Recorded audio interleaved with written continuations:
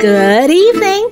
Welcome to Read Aloud 365 Bedtime Devos for Boys by Veggie. Before we begin, don't forget to share, like, and subscribe. Thank you! Today is day 364. The Father's Plans. Our Bible verse comes from Isaiah 64:8. Yet, Lord, you are our Father. We are the clay, and you are our potter. We all are the work of your hands.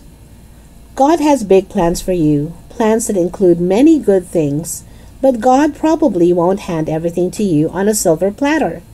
He expects you to do your part to make His plans come true.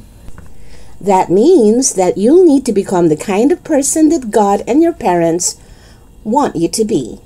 So remember this, your life is a glorious opportunity. Your job is to do what's right and obey God. When you do, good things will happen. Lots of good things. Let's pray together. Lord, you have plans for my life that are better than I can imagine.